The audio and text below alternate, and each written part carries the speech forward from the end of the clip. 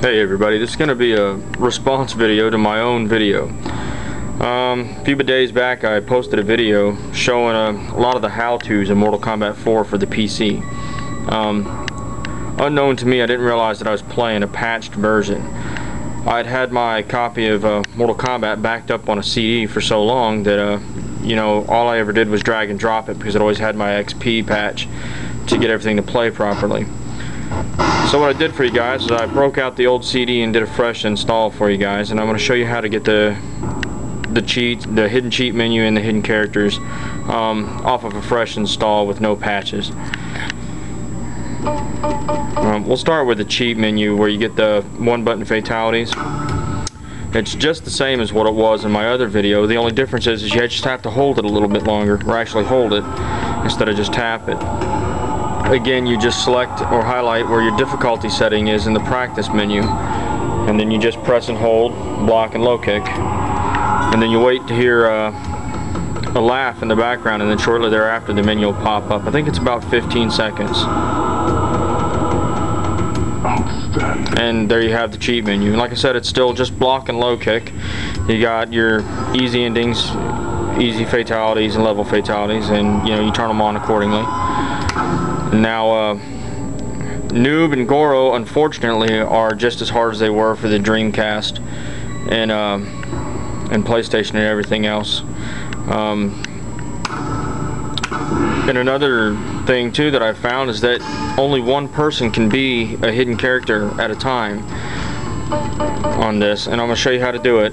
You pick hidden with any button and then move to Rico or Shinnok. We'll do Rico, and then simply pick them with run and block. You don't have to hold it. You just got to pick them with run and block. That way you still be able to do your codes. And it didn't work for me. Let's try that again. I think I took too long. Okay, pick hidden. We'll go up, up, left. Choose your destiny. And yeah, there's Noob Saibot. And like I said, all I did was tap them. I didn't hold them for any duration or anything like that. And Goro's the same. He's just you pick him with Shinnok. Up 3, left 1, and then pick with run and block. And then choose your destiny. We should have Goro up there.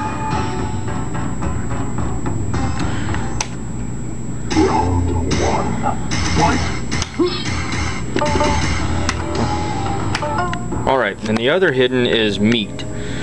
Meat is a little bit more difficult to get in this, and it's almost pointless because of all the work you have to go through to get them. You're probably tired of playing the game by the time you do get him. There is no quick way to just select him. What you do is you come in here to your select, and you have to pick 2-player game, pick group, and what you see here is it'll select your character for you. The first red box will be Kai, and eventually you go through all 15 characters, and once you go through the 15th character, it'll let you select your character again, and then whatever character you pick from then on will be meat.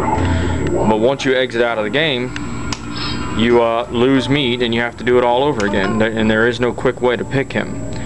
Now I'm going to try to track down this patch that I got. Unfortunately, I got it, you know, 4 or 5 years ago, so I don't remember where I got it from.